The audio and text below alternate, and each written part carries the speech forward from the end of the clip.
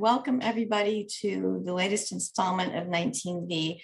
I'm very pleased to be able to introduce our speaker, Kate Antonova from Queen's College, CUNY. The title of her talk is Masculinizing the Russian Elite, Metropolitan Filaret's Purge of Early 19th Century Society. Also very happy to introduce our собеседник, Marta Łukaszewicz from the University of Warsaw. So Kate, take it away. Okay, thank you so much for having me. This is really exciting and it's lovely to see all of you. I want to apologize for a few people who saw this years ago now, saw some parts of this at an ACES conference. I promise there's new content in the last third that is from my 2019 trip to Petersburg, where I went to RDA and found tons more. So the suspense is going to kill you, but you're going to get there at the end. There's some exciting new stuff there. And for those of you who weren't there for the ACES paper, you'll get the background that comes before this. So this is a paper that I'm preparing for a kind of spin-off article, but it's a spin-off of a book project. So just really quickly, the larger book project. Actually, I have a terrible time explaining it quickly, so I'm trying to be quick. This has been an issue. But the larger book project is about the policing of several women mystics, and it's about the women in particular, which is why the guy I'm talking about today, Dubovitskii, is kind of a spin-off project that I'm doing an article on. So you'll see mention of those women and so on in the larger argument, but the book itself actually focuses on the women, but it's about the policing of these women by the third section, because it started with this framing. Initially, I was thinking about looking at them in different ways, but gosh, it's probably close to 10 years ago now, when I was in Garf in Moscow and trying to kill time while my husband, Sergei, who is unfortunately not here right now because he's getting his booster shot, but he was being slow as usual, and I was done at Garf. And so I just was randomly going through the third section archives just to browse because they're interesting. And I was already interested in these particular women, including Ekaterina Tatarinova, who is a mystic. I just looked up names of people I was interested in. So I looked her up and there was 1,000 pages in the third section on her. And at that point, what I knew is she was arrested when all the secret societies were wound up after 1825. She was arrested and put in a monastery. She had run a secret society. It seemed straightforward. So what on earth could the third section have 1,000 pages to say about that? So the paper that I then did at ACES some years after that was based on those 1,000 pages. And then in 2019, I was able to spend this year in Petersburg and go to RDA, where I found, I thought I was just going to look at the sort of synod version of the same case. I found countless thousands of pages. It turned out not only was the third section paying a lot of attention, not only was the synod paying a lot of attention, the Ministry of Finance was deeply interested in this case as well. And it went far beyond Tatarinova. So I'm going to explain this as we go. I have not sorted it all out yet. There's many thousands of pages. I ended up having to spend my children's future inheritance on copies. And so I've got tons of stuff I have not even gone through yet. I've only sort of seen what's there, not read all of it. So I'm focusing right now on this Dubovitskii thing, so I could just read that stuff, and that's how far I've gotten. So I kind of have a sense of what else was out there, but haven't gotten all of it yet. That's still years away, really. So anyway, Dubovitskii, Alexander Petrovich Dubovitskii. Let me now share my screen so you can see a picture of him. The slideshow is really just kind of to give us all something to stare at besides the Zoom boxes, because that's just so painful. They're really just portraits as visual aids. So this is a young Dubovitskii before he got into trouble. The interesting thing about actually this painting is it was painted by Dubovitskii, who was a follower of Tatarinova. He was a member of Ekaterina Tatarinova's mystical circle in the 1820s. And one of his most famous paintings is this one, The Appearance of Christ to Ekaterina Filipovna Tatarinova. So that's a close-up of her there. So Dubovitskii was certainly a follower and had an illustrious career as a portrait painter, especially. Dubovitskii was accused of being a follower of Tatarinova. He was under investigation by the third section, even actually started before there was a third section. It begins in 1824. He's initially arrested under orders by Arakcheyev, continues all the way until his death in 1848. He was accused of following Tatarinova. He was accused of being a skopets, and Tatarinova was often confused with, or officials worried about her being associated with the skopci. He was also, though, accused of being a Mason, which is totally contradictory and very unlikely that the same person would be doing both. As it turns out, I see no evidence that he was any of these things. In fact, there's no evidence that he did anything wrong his entire life, even though by the time he starts getting in trouble with the first arrest in 1824 until 1848, he's only free for a few years and he's under constant surveillance that entire time. So I wanted to figure out what was going on with this as a way of getting into why this investigation with Tatarinova is in such incredible scale and involving multiple parts of government and state.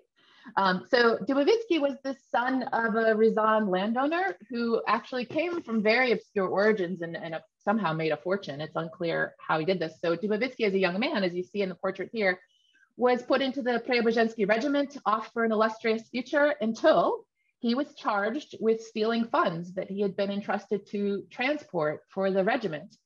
He claimed it was an accident, that they were lost in transit, which of course is entirely possible, but he was thrown out of the regiment. It may be that this one incident, which accident or not, we have no way of knowing, sort of created the where there's smoke, there's fire with his file.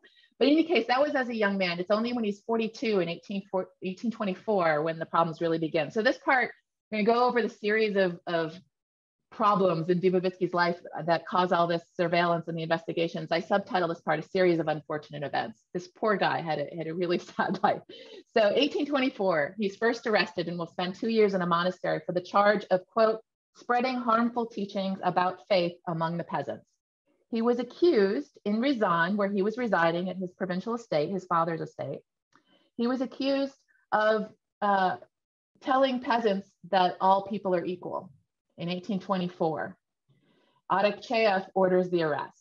So it's a specifically religious charge that he's spreading heresy, but he's charged by Arakcheyev with saying peasants are equal to others. However, he was accused by the local horse trader, of all people, as well as a local priest. And Dubovitskii himself said he was actually handing out Bibles for the local Bible Society. And the Bible Society in 1824 was about to go down to political controversy, but had been a popular and completely innocuous organization started by A.N. Golitsyn, Alexander Nikolaevich Golitsyn, who was the Minister of Education. There were many European Bible societies. They simply translated Bibles into all of the vernacular languages of the Russian Empire and handed them out. However, it eventually goes down under charges of being a little too Protestant, of handing out vernacular Bibles, right? So he was apparently he openly admitted to handing out Bibles for the Bible Society, but at this point, that was not something you could be charged with. And Dubovitskii himself said it was the local horse trader had a beef with his family. And so that caused the accusation, and Arakcheyev was simply over aggressive about it. So he ends up in a monastery for 2 years and now has this on his record. He was defended and eventually given permission to leave after the 2 years by the Metropolitan of St. Petersburg Serafim Glagolevsky. Then a year later, this is actually while he's still in the monastery, after a year of confinement in the monastery, he was accused again by totally unrelated people, the family of a merchant wife named Schrader. We know nothing about her, but the family accuses Dubovitskii of spreading bad religious ideas to her as well, and specifically encouraging her to leave her husband and encouraging her, I think it was her sister or her friend, her sister, to leave a planned marriage, to run away from the marriage. This was associated with the Discussant, who were seen as being anti-marriage and breaking up families. But also in the file, they accused Schrader of being associated with Dubovitskii and that he was the one who encouraged her to leave, but also Gosner, the preacher, Johannes Gosner. So let me go forward a little bit so you can see him. He often comes up in these files in the 1820s as a person of interest. The authorities were, concerned. And here's where, again, we see a hint of Protestantism not mentioned, but possibly part of the issue. And I'm very excited, therefore, about Andrei Ivanov's new book that just won the 18th Century Prize. That is Russia's Reformation, Russia's toying with Reformation on the same period. So I'm looking forward to that. I've heard him speak about it, and that has definitely influenced what I'm going to argue here. But in any case, so Dubovitski's version of the story is that he's in a monastery, right? Officially forced into a monastery. This Madame Schrader, who he doesn't know, and her sister come to him because he was recommended to them as a holy man, as a person of strong religious conviction. These two women told him that the husband of the first and the fiance of the second were abusive and they wanted to leave. He says, you have to leave that up to God.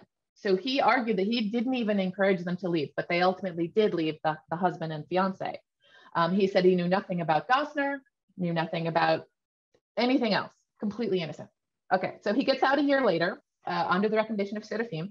1829, so he's only been out for 3 years. He is again accused, and he is under surveillance as soon as he's let out of the monastery. So the third section has denunciations that they receive, apparently just people randomly sending them letters, but they also send deliberate informants to watch him and to record what he says and send it back to the third section. So these 1,000 pages, a lot of it's about Tatarinova and others, but of the 1,000 pages, there's quite a bit on Dubovitskii, and it consists of a lot of these letters by informants or denunciations. So he's not accused of anything the third section worries about until this next issue in 1829, which is when Dubovitskii went to a village, an unnamed village where he was courting a lady for a second marriage. And apparently he was there with some guy named Artomon, who while he was there, in the guise of a holy fool, raped 2 peasant girls. Dubovitskii is then charged with associating with this Artomon person. The lady refuses his suit at this point, so he loses the prospect of a second wife. He argues that he had nothing to do with Artomon, didn't even know the guy, just happened to be there at the same time. Artomon is caught and charged. Dubovitskii remains under surveillance. So they don't really do anything about this point, but his file keeps getting thicker and thicker.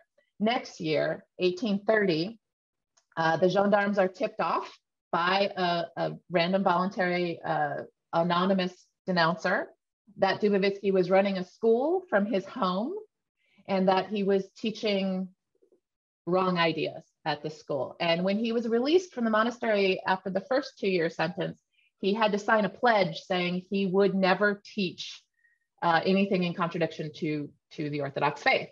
So that he was teaching that there was a school at all, at least theoretically, contradicted the terms under which he was released. And then, of course, it's a separate question whether he was teaching anything, quote unquote, wrong. So in the investigation, he does admit to teaching students. And in fact, one of the students who was put into his care was the son of Archimandrite Platon, who apparently trusted him completely. It was also one of his own children, and then a few neighbors' children. So Dubovitski's defense was that it didn't constitute a school, it was just a handful of children, and that he wasn't teaching them anything wrong. So because there were students and parents involved, they basically interrogated everyone, mostly by letter, but they asked everyone what was going on. And it turns out, although Dubovitskii admitted to admiring Lancastrian schools, he said he was not following any such methods. The only thing any of the students, parents, or Dubovitskii himself described in his teachings were that he was putting extensive time and care, and this is really documented, into preventing the students from masturbating. That seems to have been his primary concern, and it involved monitoring them at night and locked underwear during the day. The state and church found no problem with this whatsoever. This was fine. But there was nothing else to what he was doing, apparently, other than sort of standard education for the time. So again, he's okay until 3 years later, he's suddenly arrested and put into a monastery again, this time with no additional charge. So at this point, it seems to have been based on a kind of long string of curious circumstances in his file.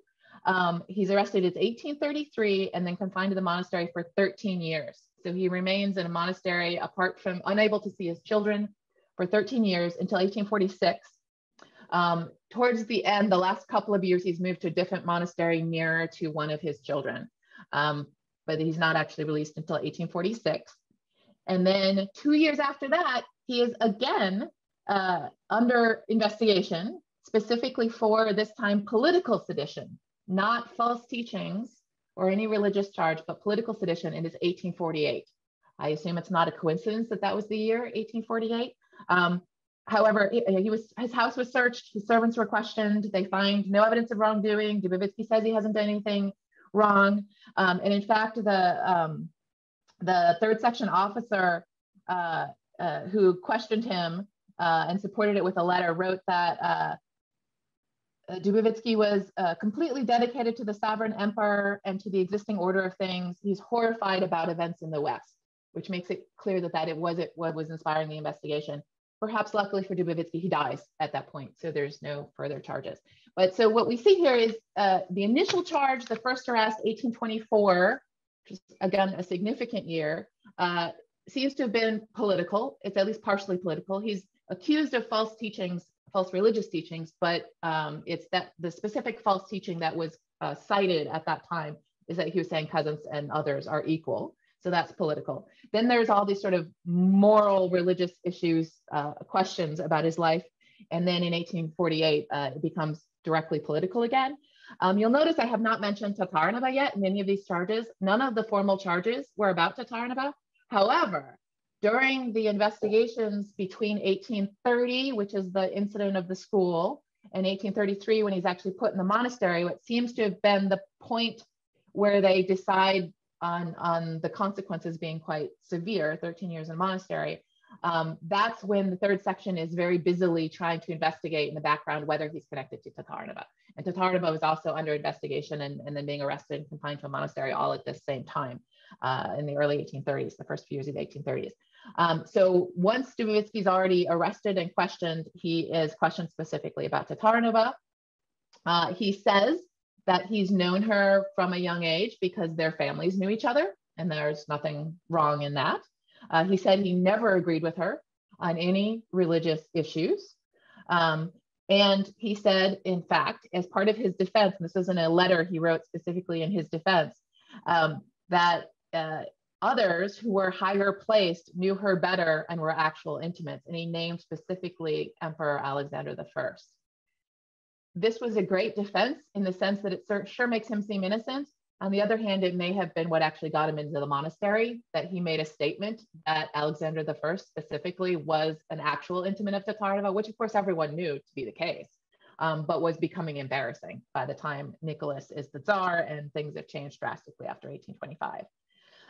He also Dubovitskii enclosed a letter that he had written to Alexander Nikolaevich Golitsyn, the Minister of Enlightenment, that he had written before the arrest. So it was evidence of his views regarding Tatarinova before he'd been questioned about her. He had specifically, and apropos of nothing in particular, written to Golitsyn that he can't become close to Tatarinova because of his own religious views.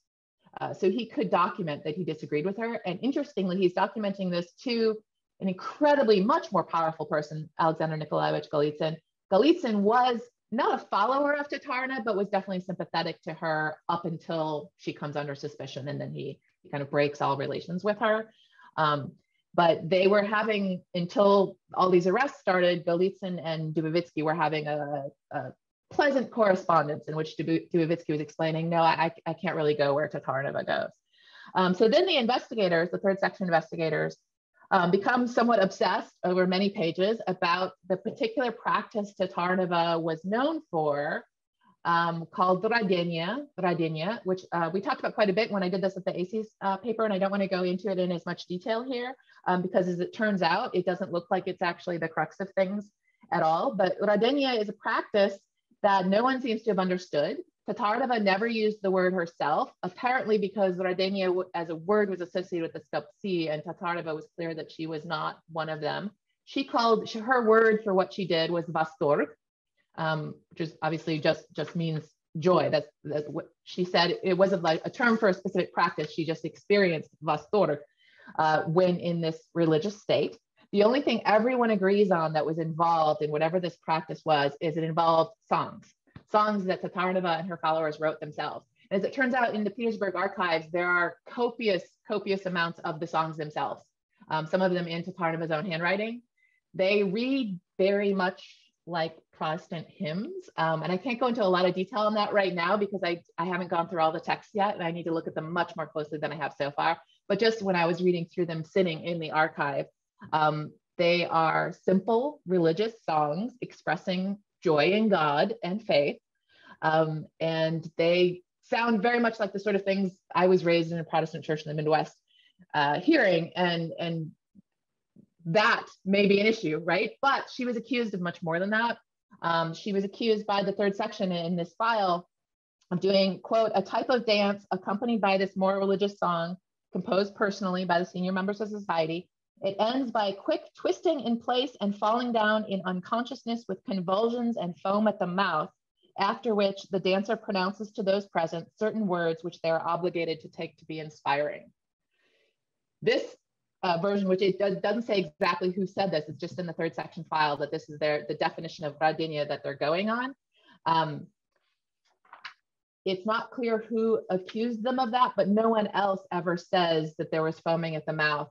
No one who is actually in Tatarinova society, not Tatarinova herself, not any of the people who admitted openly to being her followers ever said it was anything like that. They just simply said it was songs.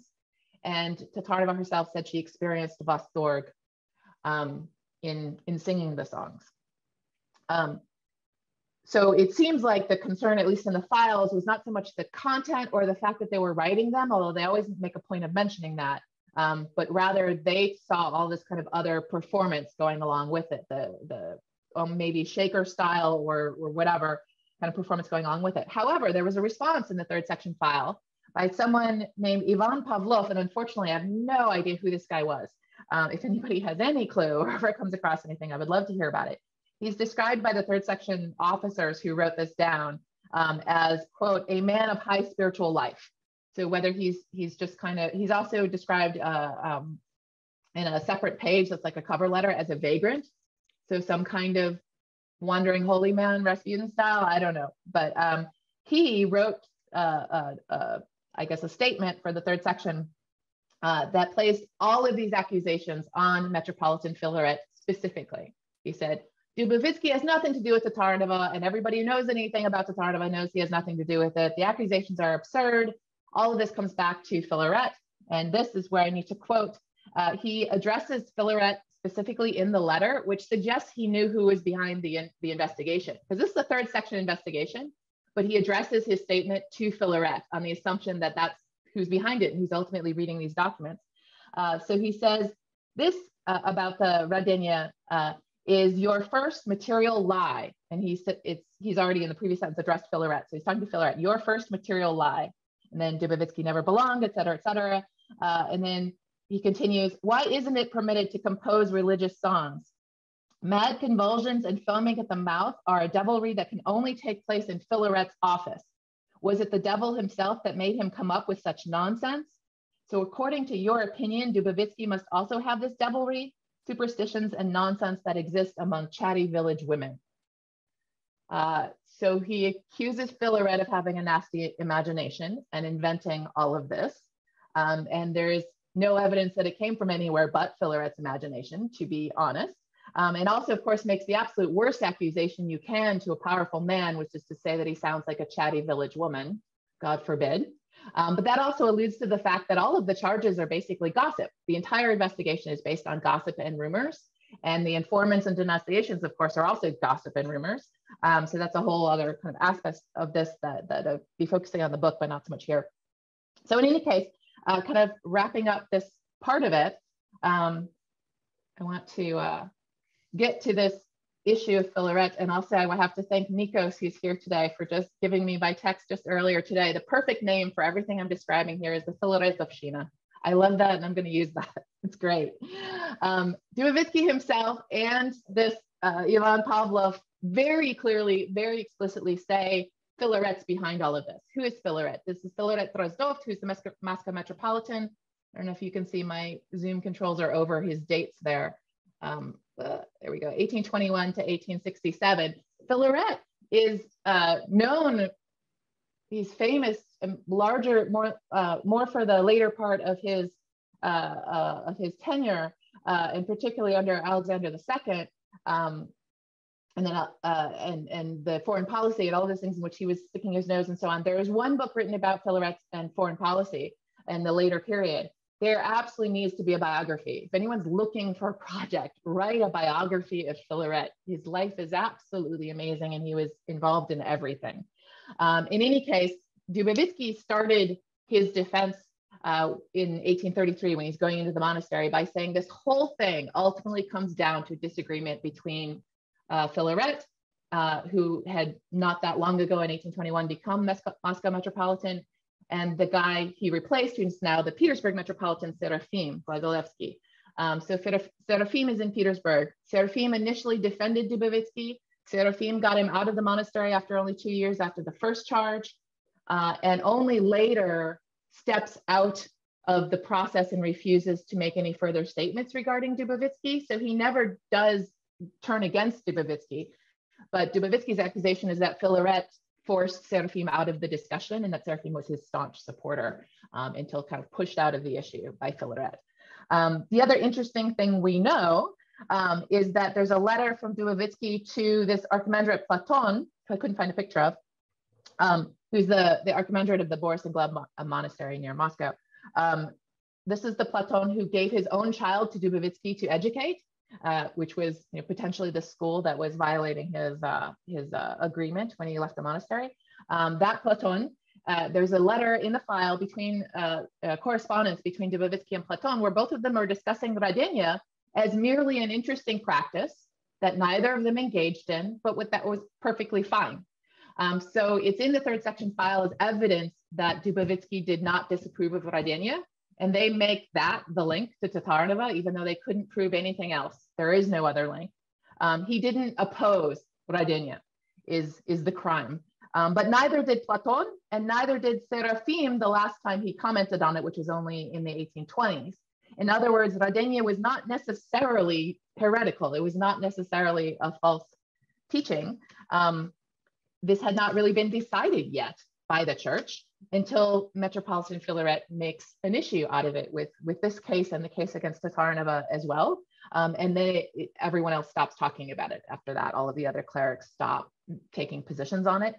So Filaret does seem to be behind the entire persecution of Dubovitskii. He seems to be behind the exaggeration of whatever Radenia was and making it into something considered more and more officially as heretical. Why was Filaret doing this? There's a million reasons, and in the earlier version of this in the paper, I went through a number of sort of possible suppositions. But what I want to talk about now is the new information that I got from the Petersburg archives. Well, before I get into that, actually, I have to give you one more quote. This is a great quote. It's from another Golitsyn. There's like 50 Golitsins involved in this case, and I tried to get rid of most of them. One of the people who helped to continue the interest of the third section into putting resources into this case was actually the Moscow Governor General, D.V. Golitsyn, who seems to have been tied to Filaret, but a completely different Golitsyn, who was working for the Moscow military governor general, but just as a lower level official. He was actually one of the people who physically searched Dubovitskii's home several times. So this lower level, Colonel Prince Golitsyn, said that Dubovitskii's home in 1833 resembled one of the best monasteries, that he was an incredibly faithful and modest person living a pious life.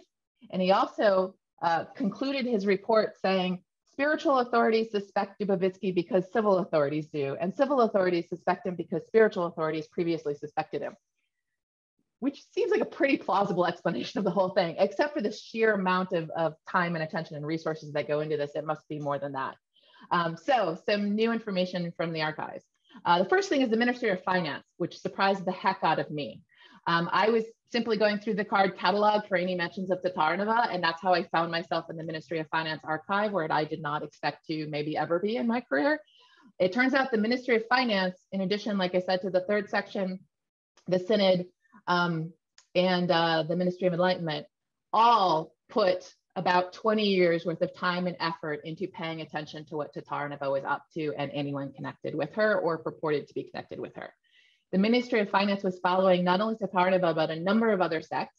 Their concern seems to have been that they believed Tatarinova's circle in particular, because it was so high level, so highly connected, the social circles involved were very elite people, including, of course, Alexander I, the painter Dubovitskii, Alexander Nikolaevich Golitsyn, Minister of Enlightenment himself, and others of a sort of similar social significance, that there had to be a lot of money involved, was the concern of the Ministry of Finance, that these people had to have been fundraising and there had to be huge amounts of money being more or less hidden within this circle. They also thought similar things, though, of other sectarian groups, which were much less elevated in social composition and almost certainly couldn't have had money of any important scale. But Tatarinova's circle also, as it turns out, had no money. There was a dacha outside of Petersburg where they met, and that's the only known property associated with them, and it was simply borrowed. So there is no, after years and years and years and years of investigation, they find nothing at the bottom of it. Similarly, Dubovitskii does not actually seem to have been guilty of anything. And Tatarinova, as far as we know, and I've, by the way, now seen they have in Irgia, everything that was seized by the police at the moment of Tatarinova's arrest was put into a file. And there's one file with all of it. So it has her books, it has her letters, it's got a list of the contents of her house at the time that they searched it, everything, including all these songs. And there's lots and lots of notebooks of songs. There are some foreign books about religion, and a couple of them are mystical or even maybe occult. Again, I need to look at them much more closely. I've just taken a quick look so far. So you can see the interest of the police in this, but the songs are, like I said, just songs. There's no evidence of foaming at the mouth and so on. That was only ever said by accusers, and it seems those accusations do seem to trace back to Filaret. So it doesn't look like, in other words, there's anything to any of this. And of course, the connection to politics, the timing of 1825, 1830, 1848 being significant years in the investigations, and when arrests tend to occur right around those dates. Same thing with Tatarinova, same with some of the others involved. Obvious conclusion is that they are concerned about political sedition, except that Tatarinova herself and all of the people following her are ultra-conservative nationalists. They all are. And the more I read Tatarinova's papers, the more clear that becomes. How on earth can this be connected to anything political? I found the origin point of that, and you could have knocked me over with a feather in the little room at Irgia when I came across this. There is I think it's 12 volumes, some huge number of volumes of papers of Archimandrite Foti of the Yuriev Monastery outside Novgorod, which I was able to go to. That was really fun. But anyway, Foti, you may have heard of because of Pushkin.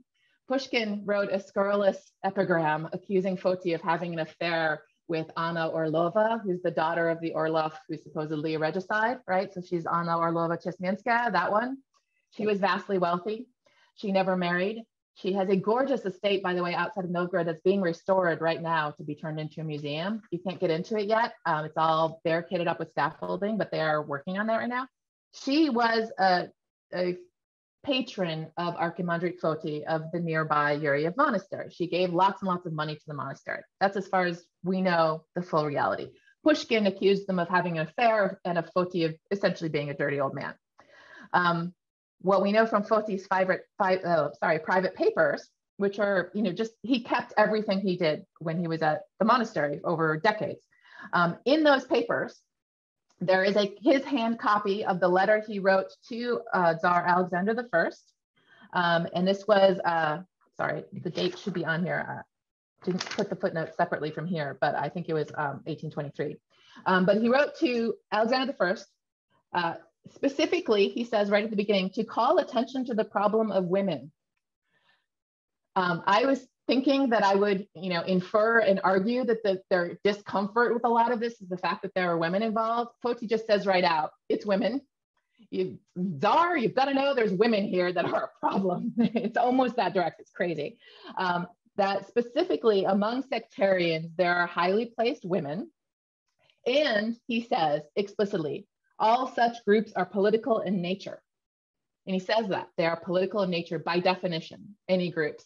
And the reasoning is unclear. It seems to be because they're women. It's almost as if he's saying that.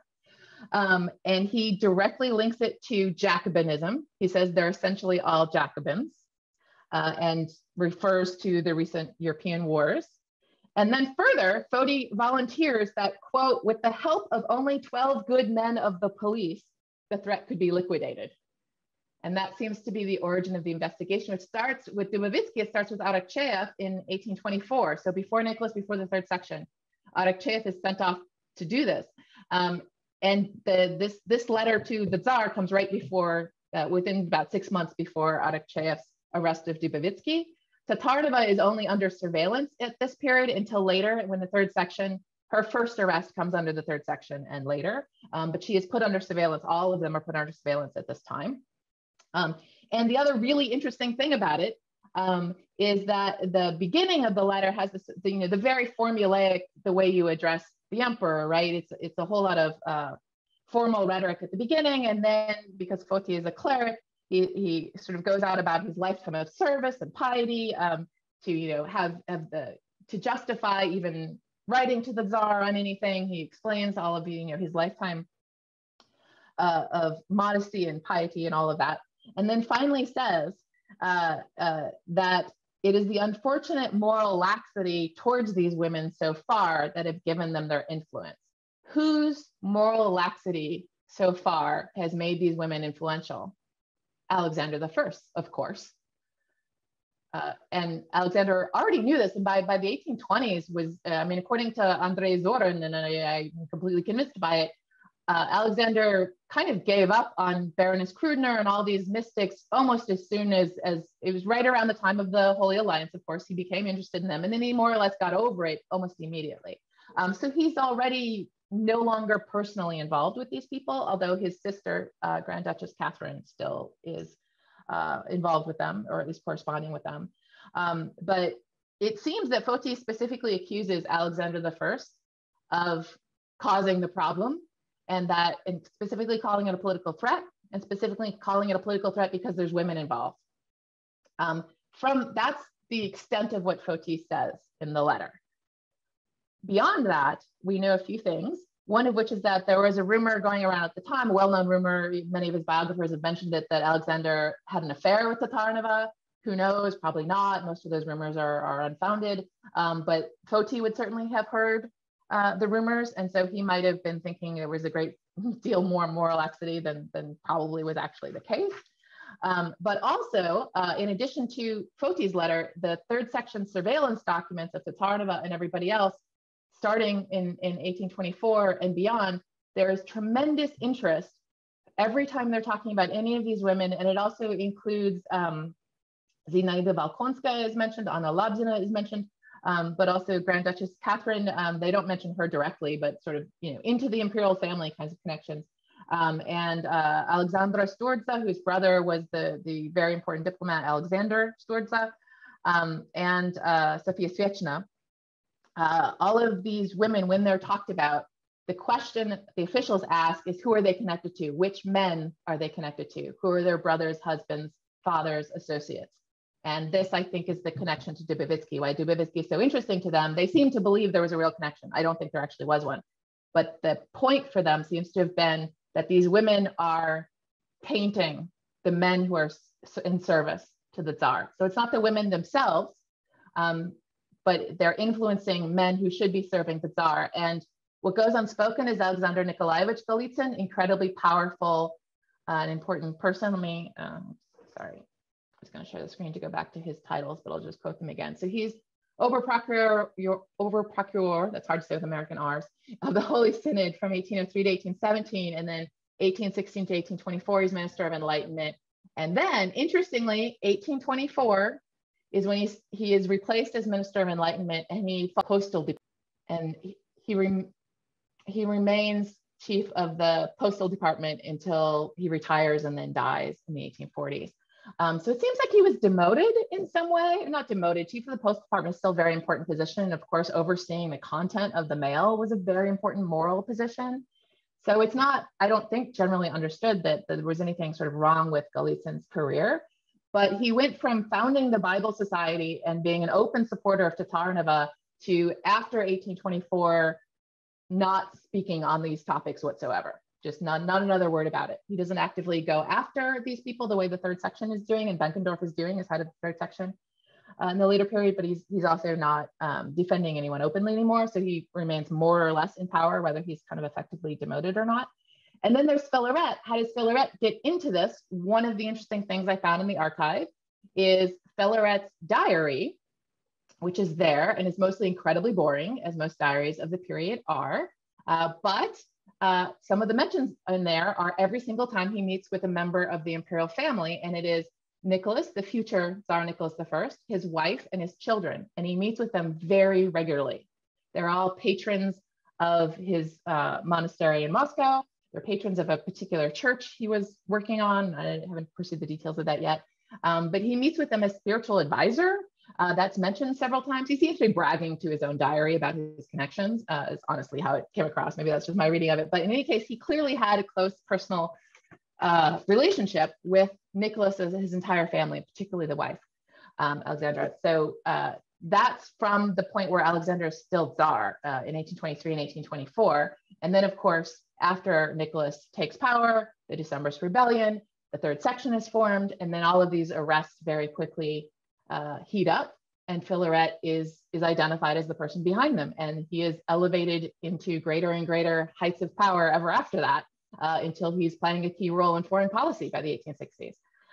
So it looks like Foti, who is a bit of a character, starts this and suggests some very scary things in his letter to Alexander I, which Alexander I must have done something about, because otherwise we wouldn't see the surveillance begin right away. We probably wouldn't see Arakcheyev traveling around to Ryazan looking for heretics.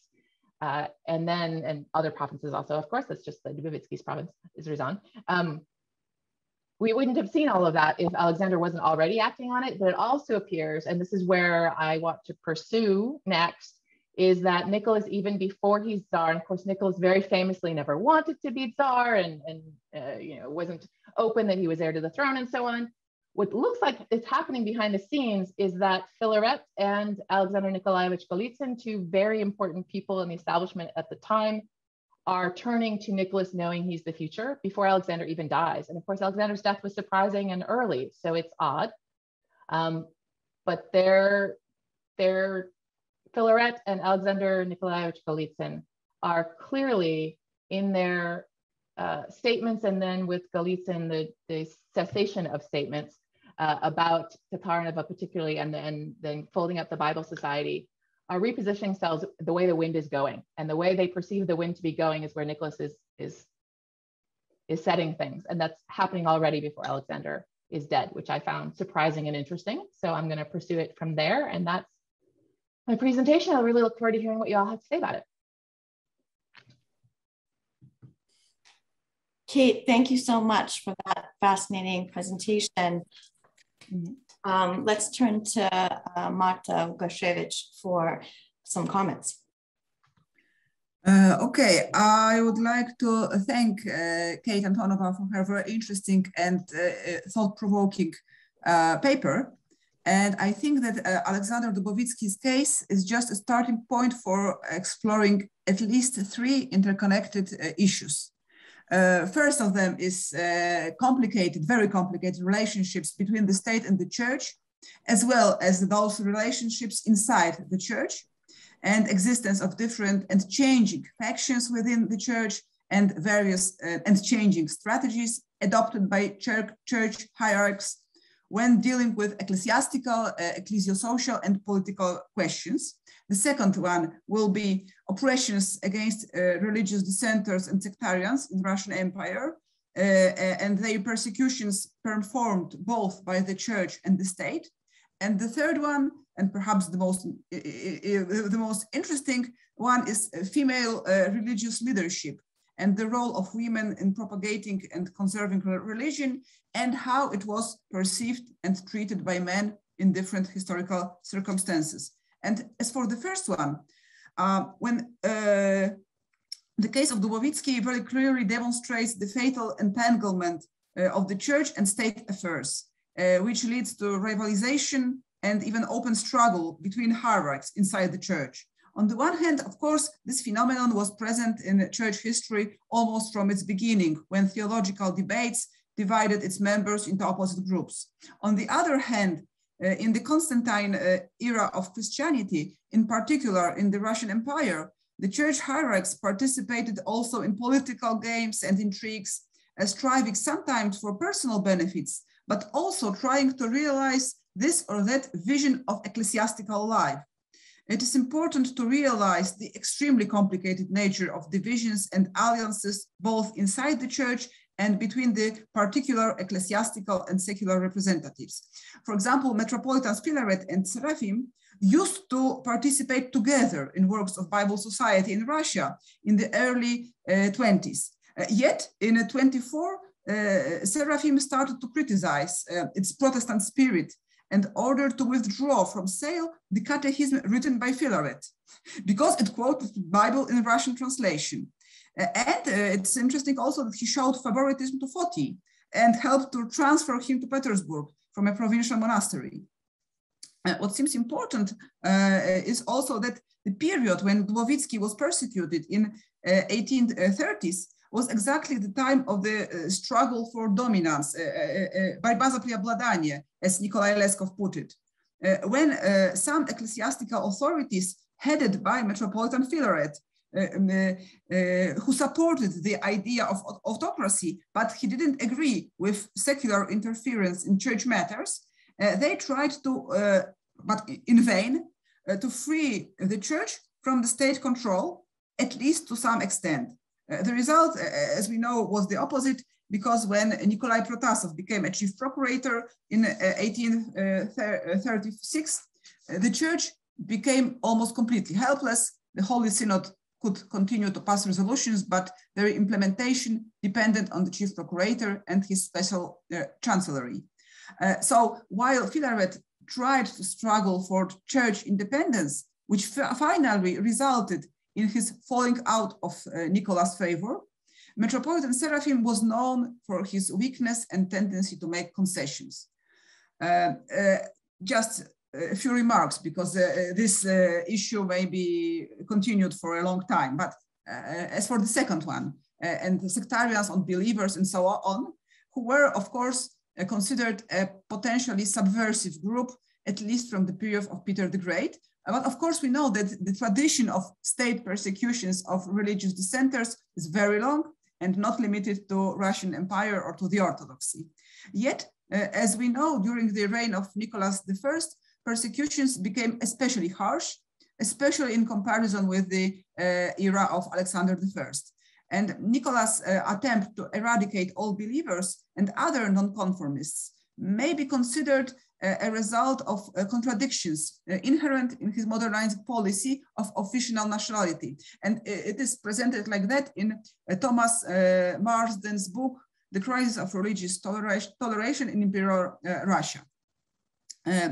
As orthodoxy was considered one of three unifying factors, the aim was to erase those who splitted the official religion.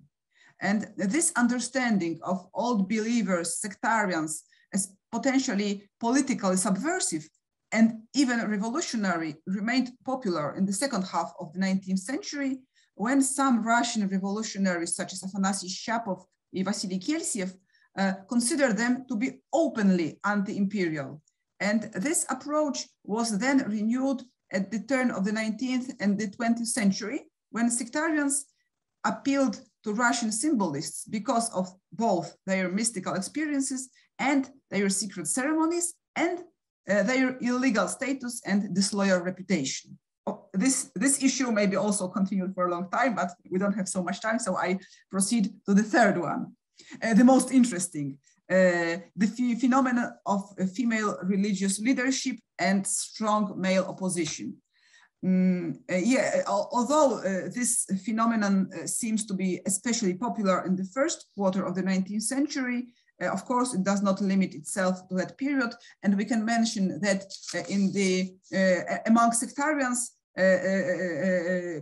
Chlisty, Skapцы, and so on, female leadership was quite often. There were several Bogorodice, mothers of God, who were leaders of their communities. So this phenomenon was known already in the 18th century, but it also continued in the second half of the 19th century, and not only among sectarians, let's say from the lower part of the society, but also from those from the higher parts, such as I can tell about some of them. One of them was Yulia Zasieckaia, who was the daughter of the famous Denis Davidov, soldier and poet of the Napoleonic War.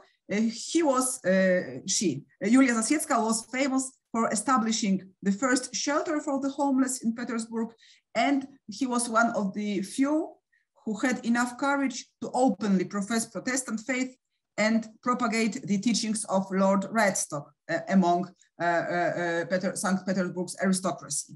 Another interesting person, but this time from the Orthodox and clearly Orthodox part of the society, was Grand Duchess Elizaveta Fyodorovna, who is now the saint. And we know that after her husband was assassinated in 1905, she founded the Marfa Mariinsky convent, who was dedicated to helping the downtrodden of Moscow.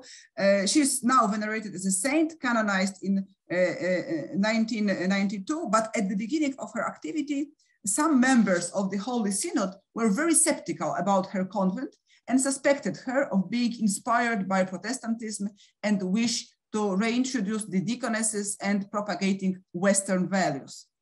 But I think that at the turn of the 19th and 20th century, the situation changed, and the women seemed to be accepted to some extent as religious leaders, especially in among symbolists, because we know that there were several female mystics at the turn of the 19th and 20th century, such as Zinaida Gippius, Anna Minclova, and the most famous of them, Helena Blavatsky.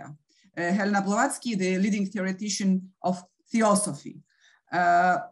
So I think that then the situation changes a little bit, but traditionally, and especially in the church, women were accepted and welcome as religious followers, not religious leaders.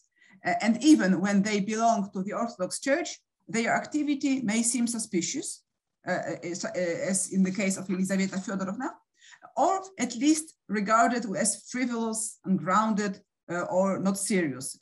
Leskov, for example, called their piety salonное благочестие, yes, with such a smile.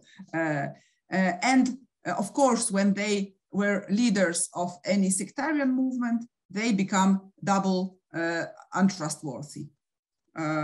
Thank you very much for this very interesting speech, and yes, just a few observations.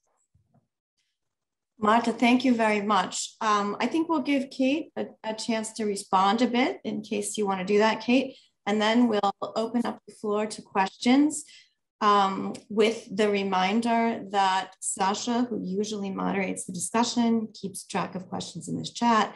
Sasha's not here today, so I'll be doing that on my own. And for that reason, you can feel free to hit me up in the chat if I miss anything. So Kate, let's hear from you. I primarily just want to thank Marta for those comments. And also I'm really happy to talk as much as people want to in the Q&A about the kind of broader context. I should also mention Patrick Lally-Michelson, whose book on the how does he call it? The ascetic revolution in Orthodoxy, which is kind of starting a little bit after what I'm talking about and going into the turn of the 20th century. And he had a panel, did a paper on that at ACA's a few years ago. And I asked him if he saw it as gendered in any way. And he said he hadn't actually thought about it in those terms, but it struck me that the language was incredibly gendered and that the asceticism he was seeing as being kind of, I don't know if enforced is the word he would use, but is definitely becoming more and more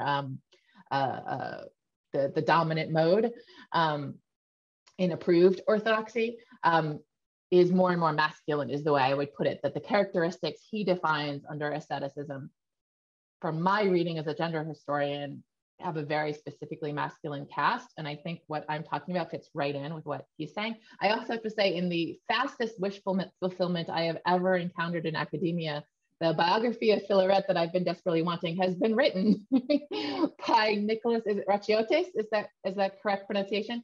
In 2018. So I have missed that to this date because I was in the archives and then in the pandemic, and I can't wait to go read it. But he's here in the Zoom and has. I'm gonna re-put this in the chat for everyone. He sent me the title. And I cannot wait to read that, obviously, and hear any comments he might want to share with us today. Thank you very much, Kate. So, and thanks for the reference in the chat too. So the floor is open. I think that probably the best way to do it would be to indicate to me in the chat, either put your question in the chat for me to read, or just type, I have a question. Oh, hello. Can you hear me? Yes. Oh, great. Thanks. Thank you, Catherine, and for the presentation, and Marta for those comments to follow up. Yeah, I just, I don't know anything about this topic really, but I do find it fascinating. I want to say that what pulls me in is actually a very small detail from the end of Ivan Turgenev's King Lear the Steppes that I had I previously been trying to figure out for myself, like what was the import of it, that one of Martin Petrovich's daughters becomes the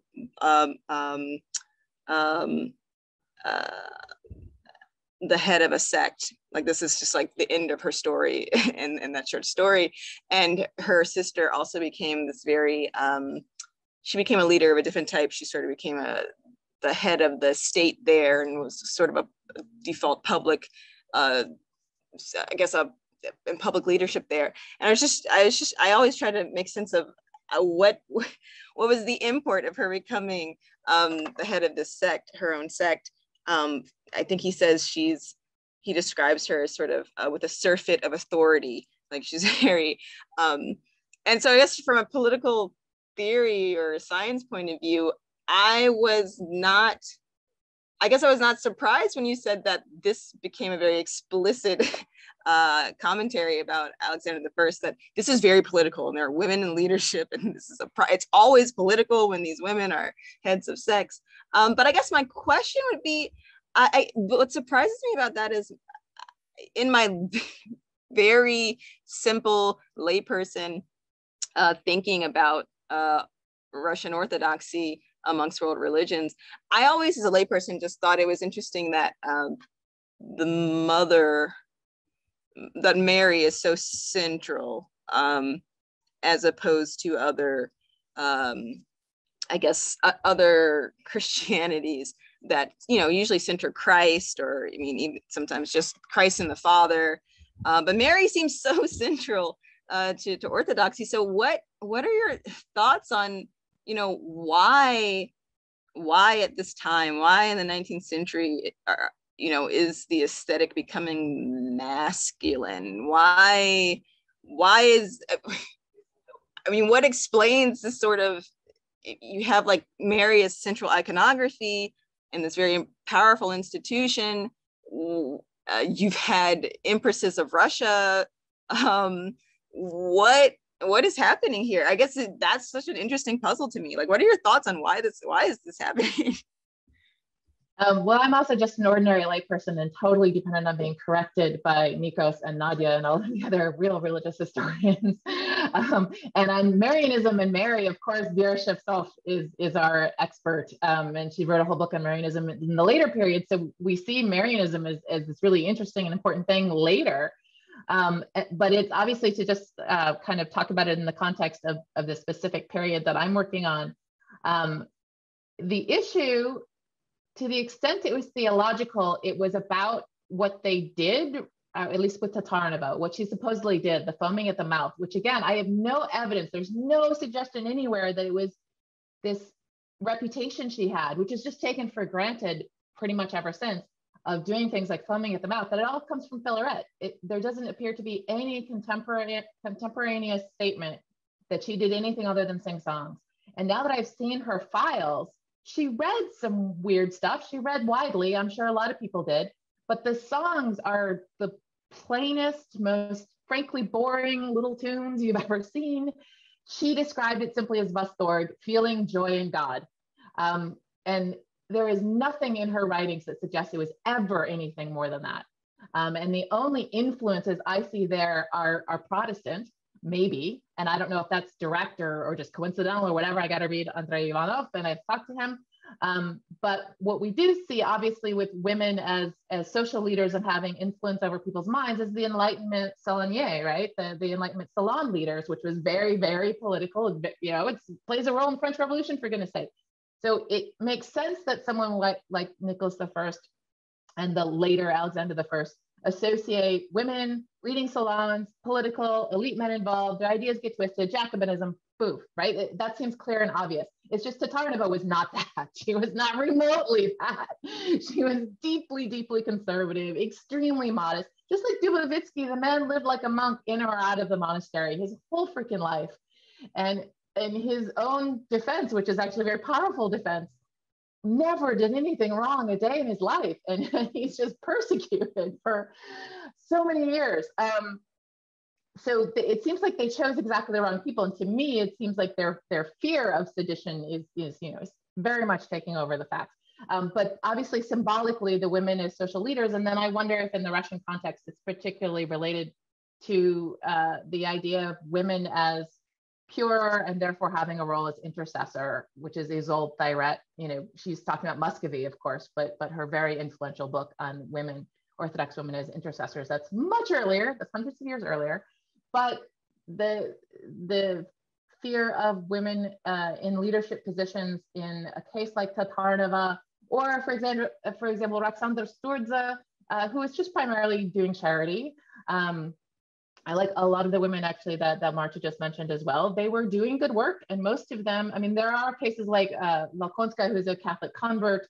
There are people who were, actually sectarians and or converts to other faiths.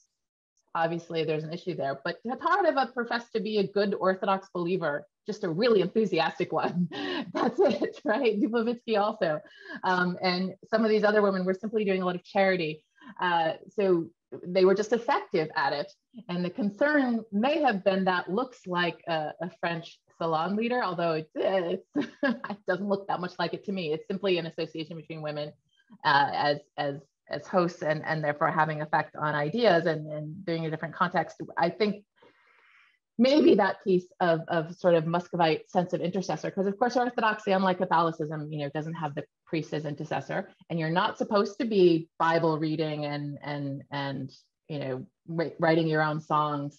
So that is, I do get where that's suspicious, except that she wasn't using that to get anywhere anti-Orthodox or anywhere pushing Orthodox boundaries in any way. But that's what they feared, right? That it looks Protestant, that could look both heretical and political very easily. But I think Nikos is dying to jump in here, and he is the actual expert, or Nadia too, of course. Eugene Clay is here as well. There's a bunch of people who know like 10 times more than I do, who should just jump in.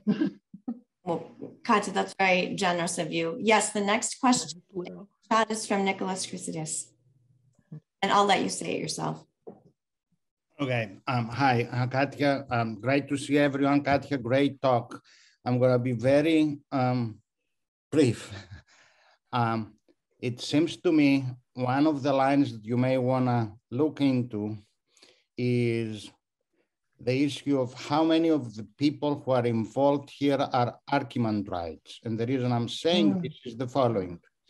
I don't need to tell the August Company here that Greek Orthodox, Russian Orthodox, Orthodox clergymen in general are very insecure when women are doing anything outside of their control, real or imagined. It is especially so, it seems to me, impressionistically speaking, among the attitude is among archimandrites even worse. Why? Because you have unmarried men who are waiting in line to get into positions of authority in the church. All the people that I am aware of in the 19th century, from Antonin Kapusti all the way back, who complain about women are archimandrites. When they become bishop, they seem to be a little bit less worried about it. Now, again, this is totally impressionistic. So it may be political, it may be social, it may be, but it seems to me in Orthodoxy, we have a big problem. It's called Cherchez les archimandrites. as Nadia would put it, in better French than mine. Thank you. That's what I wanted to say. It's not actually a question, it's just a friendly suggestion here. No, that's fantastic. Thank you so much. And also it reminded me, there was something I saw, part of Tatarinova's file is they have regular reports about her behavior after she's been confined in the monastery. And she is reported to have good behavior ever after that. But there were other reports about others who are not so social elite, but some of the other sectarian groups, they're Skopci and old believers, and there's the files on sectarians in general is just feels like half of it, yeah. But there's a ton, and I found several where there were sets of reports on women confined to monasteries, and they were deeply concerned about how they behaved in the monastery also. And it was the minutia of their concerns was frankly batshit. It's just these dudes need something else. And I did not think to think about their rank and whether it's more archimandrites. I will totally look that up. Thank you. I will find out because that's really interesting. Great, thank you. The next question we have in the chat is from JIPO5326. I'm not sure who that is, but the question is, was it common in early 19th century Russia to imprison people in monasteries rather than prisons when they were suspected of subversive political activity? When did this become less common? Oh, I'm sure there's other people who know much more details than me about this. The issue, I think, with Dubovitskii and Tatarinova and all of their circles is they certainly assumed political content was there, but the charges were sometimes downright about sectarianism and always at least partially related to something religious. So it made sense for these people to go into convents.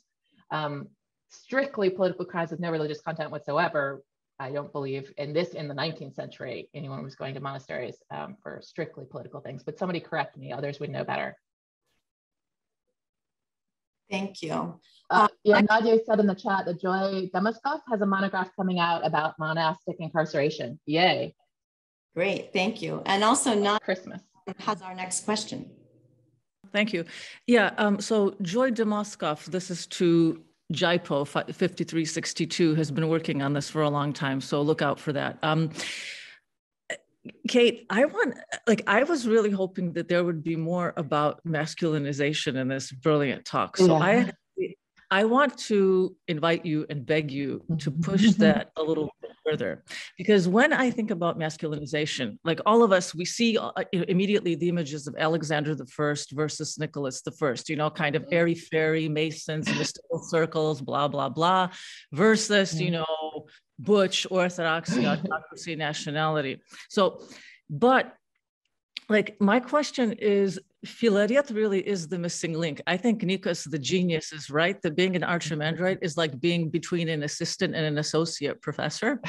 And being a bishop is basically like getting full. Like that's it. You're secure. You have nothing more to worry about. You can afford to be generous in a way that you said earlier. But the thing is, though, that Fotsi did have a really bizarre relationship with Anna Orlova Chistyanskaya.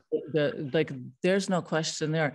But can you somehow theorize Filaret and masculinization and that specifically? Because you're right, in his diary, in his correspondence, he is absolutely proud of all of the women that he has a correspondence with and that he advises. And in his letters to them, he's a great guy. I mean, that has to be said. There's a reason that they keep writing to him. But at the same time, he is somehow behind this, and he's already a bishop. So we can't even give him the archimandrite pass. So where do you see this in the broad context of early 19th century religious culture writ large? And do you see the specter of muscular Christianity somewhere in the distance, or are we talking about something else altogether? I think to me, and I'm obviously, Patrick Michelson's book, and to me, it reads as so incredibly masculine where things are heading that it's just unquestionable to me, even though he was like, oh, I haven't thought of it that way.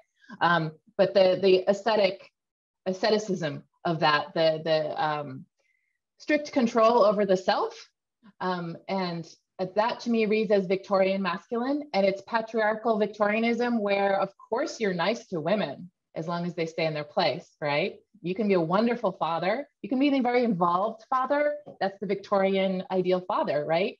But it's because his place is so secure and under so much tight control, and a certain cultural aspect to it, which is what Michelson sees as the asceticism. Now, he's seeing all of that a little bit later, but very closely later. I'm thinking that Foti and then Filaret are kind of the transition period. And this is where I want to go, but I'm not fully there yet because I haven't read everything yet. But Foti is his own case because he is one weird nut. He is just incredibly odd in every way. His relationship with Chizminskaya is incredibly odd. I'm just really, really hoping, because I went to the monastery and I asked them to talk to anyone who would know anything about their archives, anything about Foti. And they said, oh, we have a great guy for that. He's not here. So, and we'd kind of gone spontaneously. I hadn't found those Foti documents until like 2 weeks before we went to Novgorod. So I didn't know. So now, having thought I was done with my archival research, I want to go back, and especially if Orlova Chizminskaya's estate is opened. It could take them 20 years, I don't know. But if they actually follow through on all this, then I can plan ahead and contact people ahead of time. And I'm hoping there might be a lot more to find out about Foti and Orlova Chizminskaya and about that monastery and what was going on there, beyond what Foti's own papers record, which is already pretty wild. And there were all these rumors around them at the time. So Foti, to me, seems very much of the Alexandrian period where everyone's just nuts. I mean, they're just all over the place. And I think that very lack of control, the imaginativeness, several, like Platon, Archimandrite Platon saying, what's wrong with songs? This Ivan Pavlov guy, whoever the hell he was, and what's wrong with songs? Well, isn't that what Protestants do? I mean, it seems like there's a lot wrong with songs. Isn't that obvious? But it wasn't obvious to them at the time. They're not seeing any problem with it. And then it's Filaret, who he just exaggerates it. He doesn't say, these are songs, this sounds like a Protestant practice, which he could have, right? Wouldn't that have been a devastating critique? And it would have been reality-based if that was kind of where he was headed theologically. And I guess that was sort of what I expected. Instead, he exaggerates it into this very crazy sounding, foaming at the mouth, rolling around on the floor, which subsequently people have kind of taken for granted Tatarinova probably did. Maybe she did, but I see no other evidence, none, anywhere. It all starts with Filaret's statement in the third section file, which then, was quoted in some of the, Eugene Clay mentioned in the chat, this Dubrovin guy, Tatarinova has been written about on and off. And it's usually the story as written is that she was sometimes speaking in tongues. Sometimes they say foaming at the mouth, definitely spinning around is always described. It's always given this clearly nutty interpretation that I believe originates entirely in Filaret. And something that extreme sounds foreign. It's very much not in control. And it sounds like exactly the problem everyone had with Alexander I in his earlier period when he's toying around with Baroness Krudener and the Holy Alliance and all of that period where, of course, Grand Duchess Catherine was criticized and gossiped about endlessly. Apparently her worst sin was being a romantic girl, but she's just derided every time she's ever mentioned by any contemporary source, much less later, as ridiculous in all kinds of ways. That what I'm seeing, to me, it looks like a Victorian change, but of course, in terms of culture and politics, a desire for control and a desire to restore order, which is essentially reactionary. And Catherine the Great does that at the end of her reign. So there's nothing surprising in that, except that it's taking on a xenophobia and an asceticism that is obviously linked with Nicholas I. We see his own personal taste in that, and also his personal experience of hating his grandmother and hating the idea of female rule and all of that, which is clearly influential on him. So I'm not surprised to see Nicholas II actually involved in this, even earlier than I expected him to be. But where's Filaret's view on that? Well, I think we need to defer here to the biographer of Filaret, who we have here, because that's what I needed to do next, is find out more about Filaret in his younger years in particular, which I wasn't finding anything on. But it turns out Nicholas Stochiotis, is he still here? Oh yeah, he's still here. Okay. Can we turn the platform over to him? Sure, let's turn it over to Nicholas, and then check in with Eugene Clay to make sure that your question was answered that you put in the chat. I think it might have been addressed, and then Christine Warbeck. This was very interesting because it took me into an area that I didn't know much about, and there's so much to say. Let me try to be as quick as possible about this. Space. At this particular juncture in Filaret's career, there is a whole skein of political activity that's going on with respect to the Bible Society, with respect to the Catechism, with respect to his relationship to set up the Bishop of St. Petersburg, and with respect to reports that he's getting about cult activity in the salons of St. Petersburg, where he is no longer located by the time these reports are coming about. At the same time as he is being discredited for his activity in the Bible Society and his catechism by Arakcheyev and other people at court, he had also been involved with keeping Alexander's letters that designated Nicholas as his successor. So he is very prominent at court, but subsequently his influence over Nicholas and indeed his involvement in the Holy Synod will wane.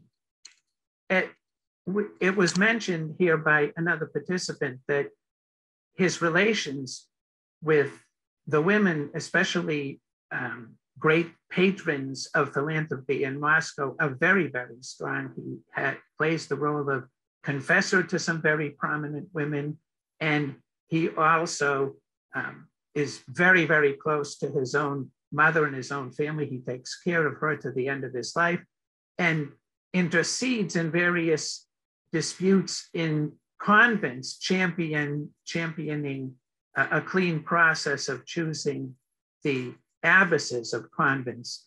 But to address more directly where the source of his stance on this, which I really don't know very much about, and it makes me question whether there's a false attribution here to him. I'm just not sure enough. I don't want to get into a defensive posture, but I will say this, that he was receiving reports of this cult activity in the salons of St. Petersburg at the same time as he was very prominent in the persecution of old believers and other sectarians in Russia. So it would fit with his MO, so to speak, when it came to deviations from orthodoxy as he perceived them. And just one final thing, it was delightful to hear from Professor Nikolaos.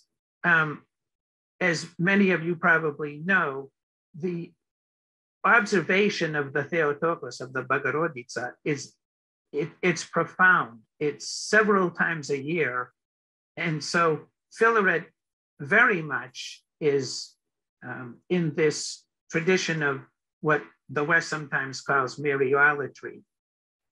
So I just don't know quite how to fix his stance on this. So I, like the rest of you, will be very interested to see where the hard evidence goes and where the consequences go of all of it. Kate, would you like to respond? Yeah, just a really good point about at the same time that I have no evidence that, Tatarinova was foaming at the mouth or anything other than what Filaret said, there's also no evidence that Filaret didn't believe what he was saying, and also the Nicholas I. I see no reason not to believe that they sincerely thought there was sedition here, and absolutely very, very true that all of this was coming at the same time. They were hearing about truly political salons and secret societies and old believers and the Gosner sect and many others. There are a lot of sects.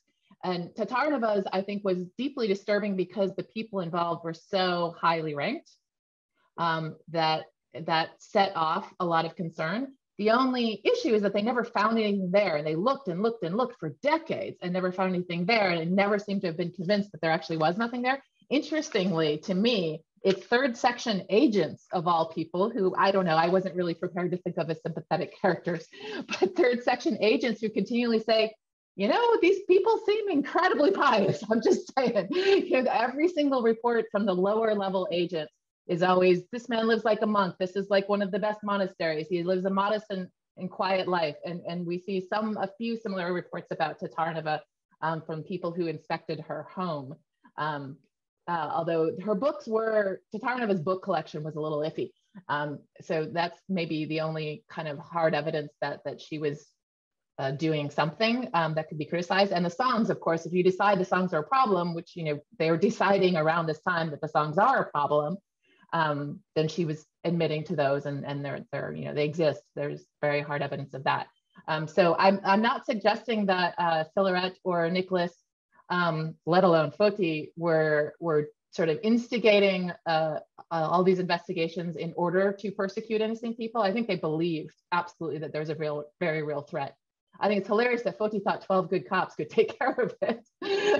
12 good men in the police, and they could eliminate all Jacobin threats. That line just blows me away. But I think they were very sincere. Thank you.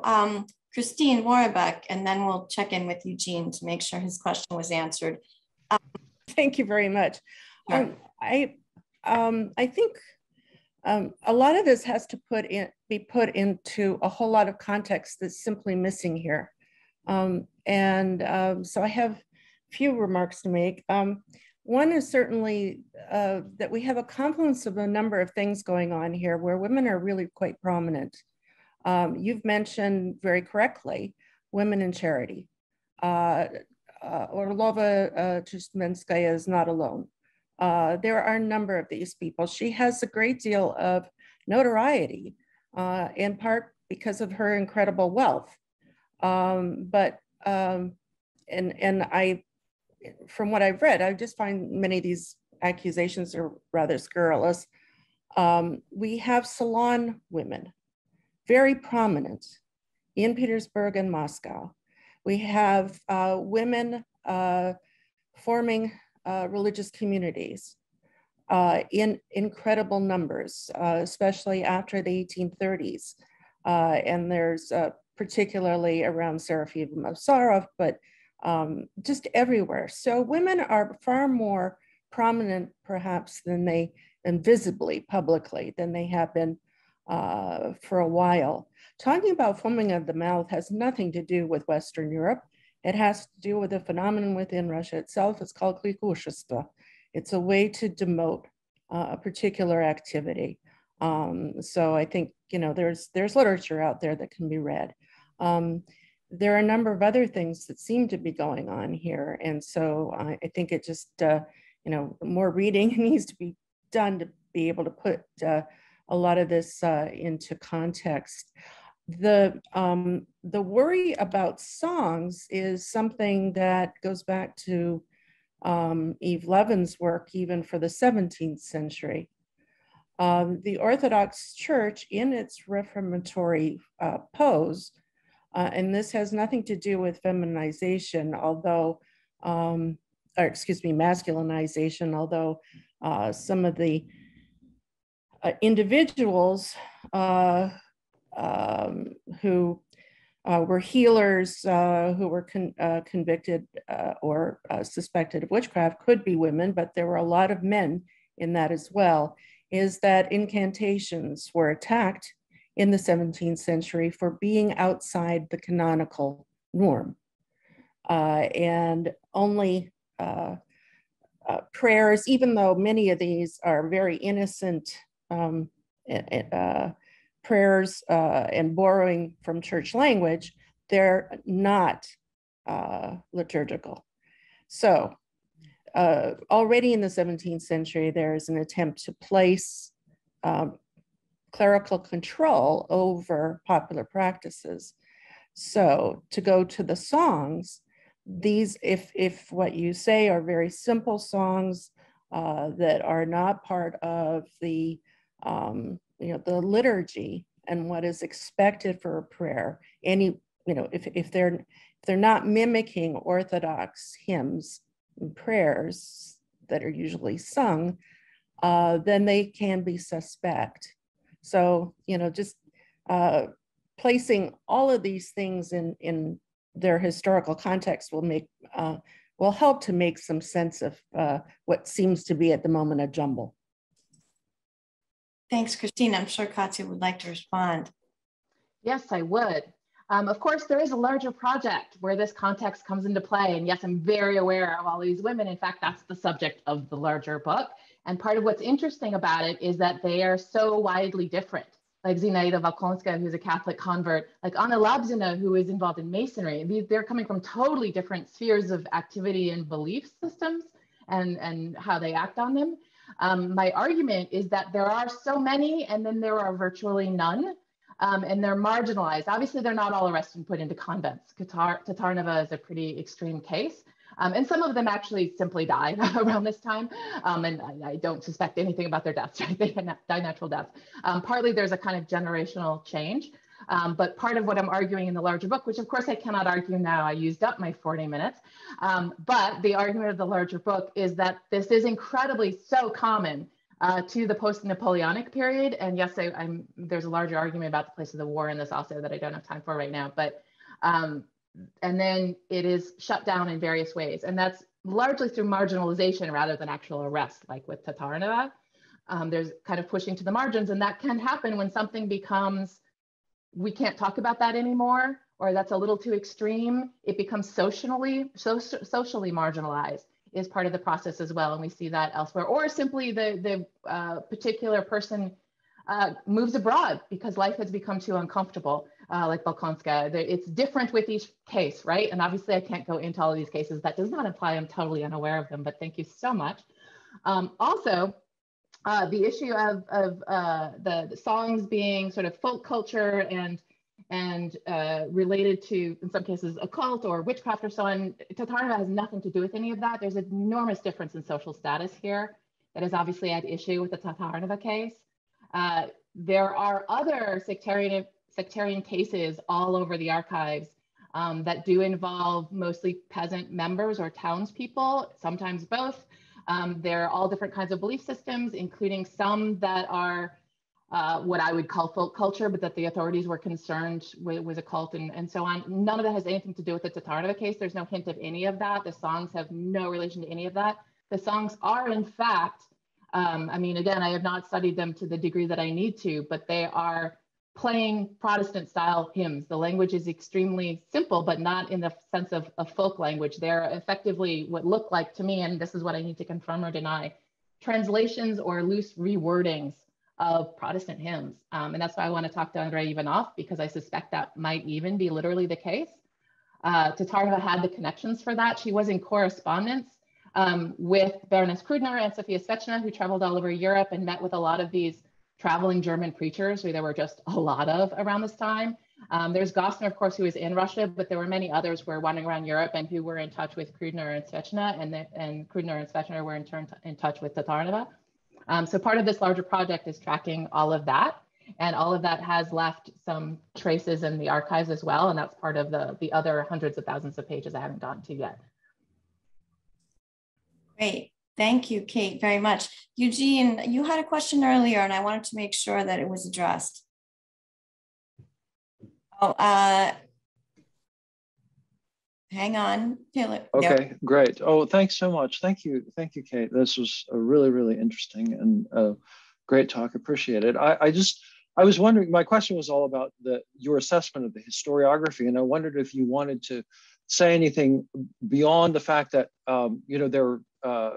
there's been neglect of the archival material that you have. I'm interested in some of the Yuri Kondakov, maybe you know his work, because he comes out as kind of real champion of Foti, and it's like Russia is in this is suffering from spiritual insecurity at the early 19th century, and Foti is the hero who comes in and saves Russia from going down the path of spiritual degeneracy. It's a very interesting argument for especially for the early 21st century now. And of course the Tatarinova circle, plays an enormous role in Russian in some of Russian literature. Melnikov-Pechersky, he molds Tatarinova into this picture of a kind of the dark cult leader who controls the peasantry And then you get Dubrovin, who's is kind of responds to that in that article I mentioned. The sectarians are actually they're pure. Their motives were pure. That's the way he ends that. That's his assessment. So I was just wondering if you might give us your sense of how of the historiography. Especially I guess I'd be interested in your assessment of Kondakov. Yeah. Things are interesting and really happening right now in sort of study of religious conservatism, particularly. It's really popular topic among Russians today, and there's real readership for it. So Kondakov, I unfortunately have not been able to meet him yet. I tried to while I was there in 2019 and thought that we would be going back the next summer. And of course, we haven't gone anywhere, and I don't know when we'll get back to Russia, but I hope to be able to meet him soon. I was following his footsteps on most of the archival things I was reading. He was there right before me. So I do not have the same take that he does, nor the same interest, but I totally see where he's coming from. And he did do an enormous amount of archival work, which is very valuable, because and there were things, that I hadn't found that he found, and that I found because they were in his footnotes and so on. So he's very useful, and he's writing for a Russian audience today. And part of what I think is actually interesting about this whole topic is the resonance it has ever afterwards, including the rest of the 19th century and the 20th, and then maybe especially the present day, because Tatarinova is so easy to use as a symbol of anything you want in many ways, especially because the story, as it is commonly known, is that she was either speaking in tongues or foaming at the mouth or spinning around in circles or fainting or all of the above or whatever. Every version varies a little bit on what exactly she was doing. But because it's generally accepted as the case, you can use it. And of course, there's this long tradition in Russian history of things would not have gone down the bad path they did if only this one interesting person, right? And we could all list 20 of these people, at least off the top of our heads, right? Who, if only they had more power, if only they had lived longer, if only, things had been slightly different, this really interesting person could have taken Russia down a totally different path. I think that Kondakov is feeding that a little bit, and I have nothing against that, because it is making a lot of resources available to me that weren't otherwise. And in fact, you start Googling these people, you go down some interesting rabbit holes, because there are societies in Russia today that model themselves after various 19th century mystics. They're pretty eclectic. I think they like all of them. And there's actually lists of mystics and so on. And that's part of where Dubovitskii always gets listed on almost every list. It's like, wasn't any of these things, not one of them. But a lot of that does seem to go back to Ruskaya Starina. And I want to mention something really interesting about Ruskaya Starina. A lot of you may already be familiar, but in Pushkinsky Dom, there is an archive of the editor's archive from Ruskaya Starina that has editor's notes and longer drafts of things like that. That's supposedly more than what was published in the final issues. They would not let me see any of the stuff from the years I was looking at. They said it was Restauratsia, which I guess is the case, but they were kind of squirrely about it. It was really weird, and they all started talking to each other when I started asking for them. I don't know what that's about, but they promised that if I came back in a few years, I could probably get it. So one of the things that was listed in the opus at Pushkinsky Dom was that there were definitely more papers about Tatarinova, about Foti. There was a long series of articles relating to all of these people in Ruskaya Starina in the late 19th century. And it said in the opus that there was more stuff related to it. So I have not yet seen that, but I'm hoping there's going to be a gold mine there. I don't know if Kondakov has already seen it. I should actually check that, because I didn't go back and then look if he had already seen that stuff. It's possibly he has. Yeah, did that answer your question? I mean, Kondakov, I'm dying to meet, because I think he has a very particular personal interest, which is not I don't want to undermine, I don't want to say anything against the scholarship whatsoever. Actually, the scholarship is excellent, but I think he's writing very much for present day Russian popular interest in this, which is fair enough. It's just not where I'm coming from, but I think it speaks to, yes, the long-term significance of what's going on here. For as understudied as Tatarinova has been, she's always mentioned as a figure rather than the actual person. And what's amazing to me is there's so much of the actual person actually in the archives that were available. I mean, they've been available to Russian scholars for a very long time. I honestly only found that third section file because I was bored and just thinking around and putting in keywords well, waiting around, you know, at Garf. I don't know how long it would have taken me to figure that out, how much was in the third section. I was, you know, waiting to get to Petersburg to look there. It just never occurred to me that there would be so much in the third section archive. And then the set of things that they took from her when she was arrested, you know, at Irgia, there's the small room for the special things. It's far more expensive to get copies of that stuff. And there's like a line to sit in that room because there's only a few seats, and it's a huge pain to do anything in there. Foti's books and the stuff they seized when Tatarinova was arrested are both little room things. And it's kind of hard to get your hands on them. So it may have just been like kind of too irritating to get to that stuff, that nobody's had, you know, pursued it that far. But Kondakov did look at a lot of that. He's read that stuff. He's obviously read all of Foti's stuff. Thank you very much. I don't see any more questions right now, and we're coming to the end of our designated time, but this has been absolutely fascinating discussion.